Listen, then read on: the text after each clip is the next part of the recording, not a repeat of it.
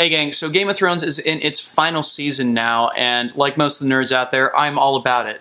And I thought this might be an excellent opportunity to go back and check out that one moment when my profession of choice, fire dancing, wound up in Game of Thrones. That's right, all the way back in Season 4, Episode 2, that is The Purple Wedding, we got to see fire dancing on display, and the flow arts in general, in an episode of Game of Thrones. So as a professional who has been in this industry for 12 years, I wanted to go back and check it out and comment both on kind of like the historical accuracy of including fire dancing and flow arts, as well as kind of commenting on the performance elements of it too. Drex here from DrexFactory.com, and today our topic is all about the flow arts and Game of Thrones, two of my very favorite things, so it works out quite well. And of course, before we dive in, I just want to put out a massive thank you to the friends of the channel. Big thanks to Dark Monk, Flow Toys, LMF Props, Spinballs, and Ultrapoi for helping to make the videos on this channel possible. You can learn more about all of these awesome companies by following the links that I've got down in the description of this video. Cool, so it is time to crawl back in time all the way to the venerable Season 4, that's right, halfway through Game of Thrones, when Prince Joffrey was marrying Marjorie, and there was a massive to-do about their wedding. Now, I was actually really excited for this season because even in the trailer for this season, you could see a shot in which very clearly there was somebody who was spinning what looked like poi at the time, but I'm now pretty sure was clubs. And that, of course, made me go, yay, that's my thing! So I'm going to go ahead and watch through that part of the episode with you guys and add in my own little commentary and everything so we can see how the producers and the showmakers did and everything. I'm going to pick this up right after Tywin and Lady Olenna have had their conversation about debts in the Iron Bank. So let's check it out. So first up, Stilts and Fire Juggler. Awesome. We've got a fire hula hooper as well, and I can see a couple different performers in here, woo, fire breathing, that are spinning what could be poi, but I think are actually more likely clubs. So let's stop right here and just chat for a second about the historicity of all this right quick.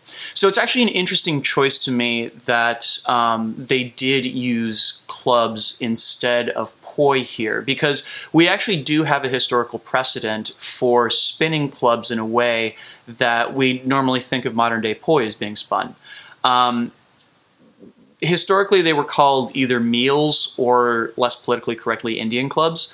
And most of the poi tricks that we're used to seeing, actually clubs kind of worked through a lot of that vocabulary. Ironically enough, there's probably more of the vocabulary of club swinging that we would recognize as poi spinning than we might even recognize with traditional Maori poi spinning. So that actually is a really interesting choice, and I kind of dig that they made that choice, because certainly putting poi spinning in a medieval context is very anachronistic. Now that said, putting club swinging in this context is also a bit anachronistic, but I appreciate that at least they're trying a little bit there. Of course, putting poi spinning itself in any scene that is, you know, even supposed to be set in medieval times and everything is definitely a huge anachronism, because clearly poi spinning would be half a world away, and there's basically no chance whatsoever that these quasi-European peoples would be aware of such a thing. Granted, we are dealing with a fictional world here, but at the same time, there are certain things that definitely jump out as being a little bit too anachronistic, and one of the biggest ones is the use of fire here. Now, I know a lot of us associate fire with kind of like tribalism and primitivism and everything, and I can see why. You know, we definitely feel very far removed from fire in a modern context. And thinking about fire, we're thinking about, you know, people that lived in less industrialized societies and everything and had more of a direct connection to it. The thing is that all of the materials necessary to spin fire are products of the industrial age and really don't appear until the late 20th century. So, for example, the wicking that we use on all of our fire props is made of Kevlar. This is a synthetic polymer-based fabric that doesn't come into existence until the late 20th century.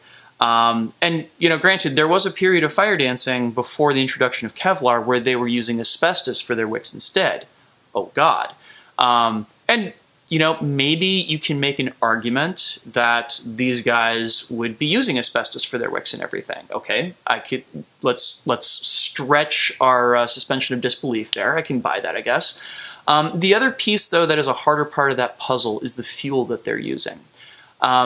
So white gas, which is the usual fuel that we use for fire dancing in a modern context, sometimes we use lamp oil, and I really, really hope that the fire breather that they had in this scene was using lamp oil themselves.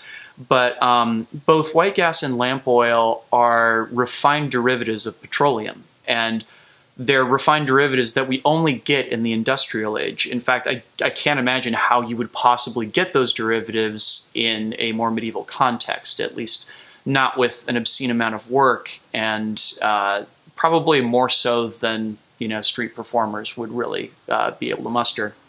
But this is one of those cases where, you know, yes, you know, again, in many movies and TV shows that are set in medieval times and everything, you see them using things like pitch to burn on torches and everything. And again, yeah, that's a thing. It definitely happened. But pitch has this really interesting consistency where it's like super thick. It's almost like molasses. And when it burns, it gets a little bit more liquidy and everything. So basically, anybody who was burning pitch on a prop wouldn't be able to move it around very fast because they basically would just be throwing around napalm with themselves as they were doing so. Not exactly the greatest way to celebrate a wedding, unfortunately. So from a historical context, at least, I'm going to give the club swinging kind of a maybe-ish.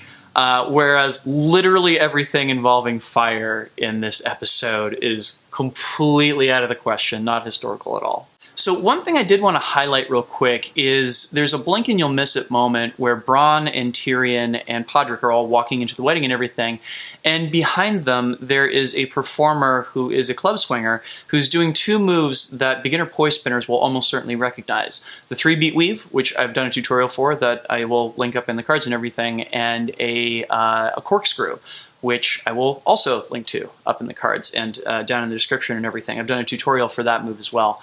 And part of what I like about this, number one, is it's something that, you know, basic poi spinners are definitely going to recognize. In fact, all poi spinners are probably going to recognize. But there's a really interesting moment that happens as our trio is walking in front of the camera, which is that the performer who is spinning clubs and everything switches from doing that 3-beat weave to doing a corkscrew up around their head.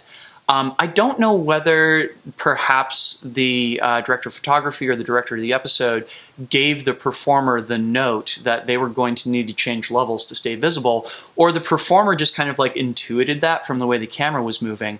But it's a really great choice because it keeps the performer on camera for just a few seconds longer. You're still aware of them back there.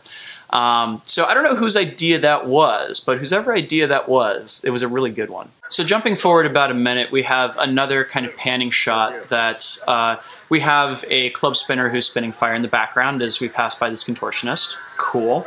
As well as a juggler and another fire hula hoop artist in the background. Now, as we actually enter into the feast itself, we see another club swinger who's doing basic poi tricks. This time it looks like on fire as we pan around.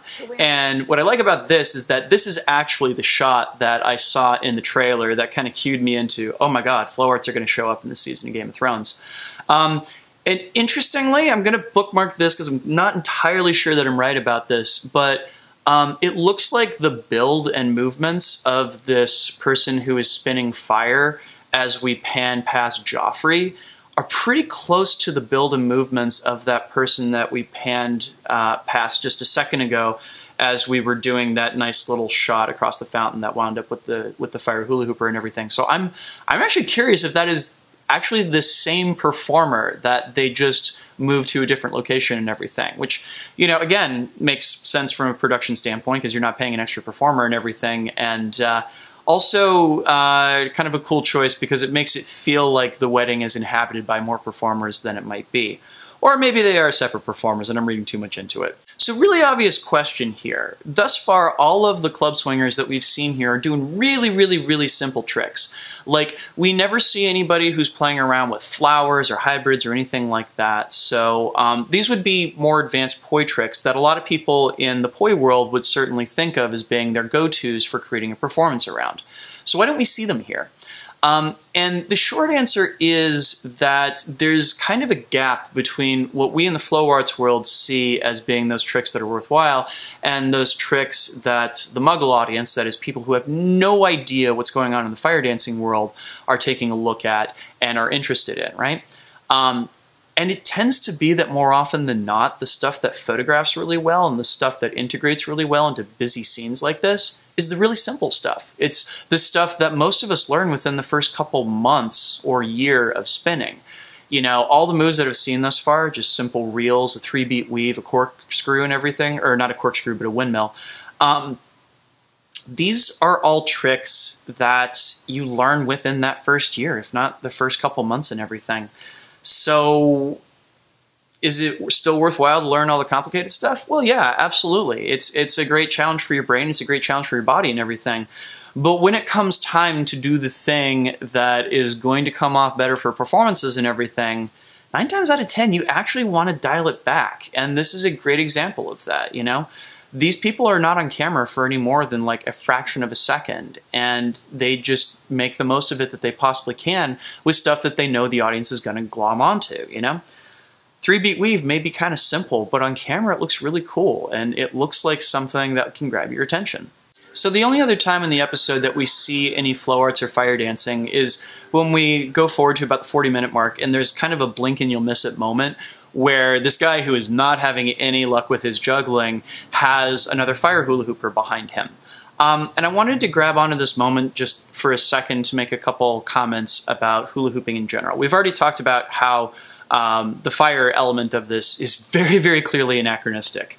But the other part of this that's kind of interesting is the hooping element to it.